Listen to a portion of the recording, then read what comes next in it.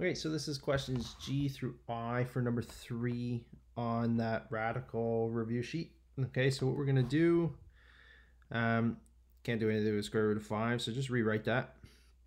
Plus 2 times the square root of 45 can be rewritten as 9, square root of 9 times the square root of 5, minus 3 times the square root of 4 times the square root of 5. Okay, so we're going to get the square root of 5 plus 2 times 3 times root 5 minus 3 times 2 times root 5.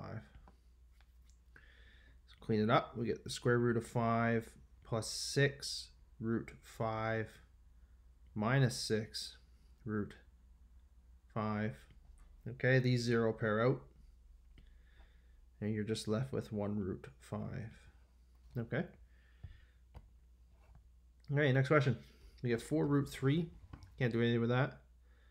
So we get 4 root 3 plus 3 times the square root of 4 times the square root of 5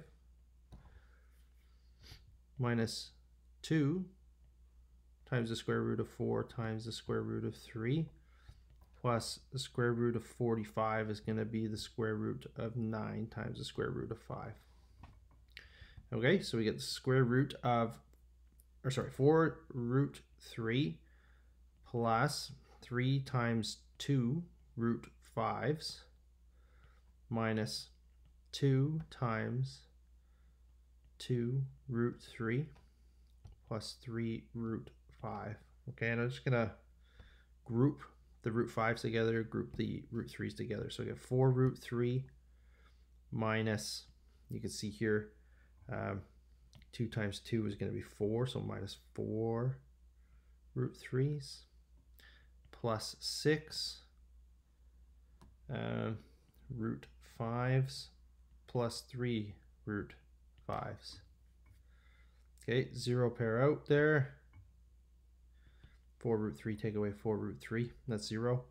6 plus 3 is going to be 9 root 5s for that.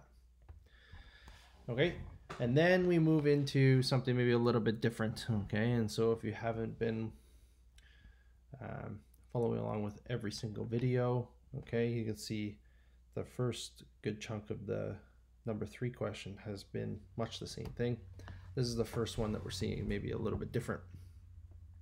When I take something like the square root of 2, I can distribute it just like a coefficient, right? If it was like just 2.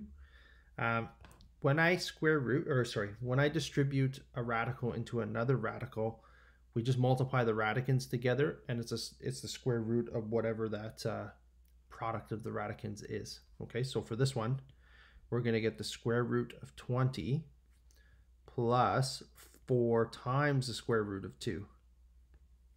Okay, and so I can rewrite the square root of 20 to be the square root of 4 times the square root of 5 plus 4 root 2.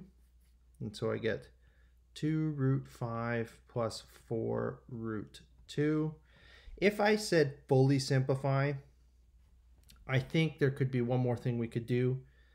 And we could remove the 2 out, and I would get root 5 plus 2 root 2 would be fully simplified. Okay, so that's question G, H, and I from number 3.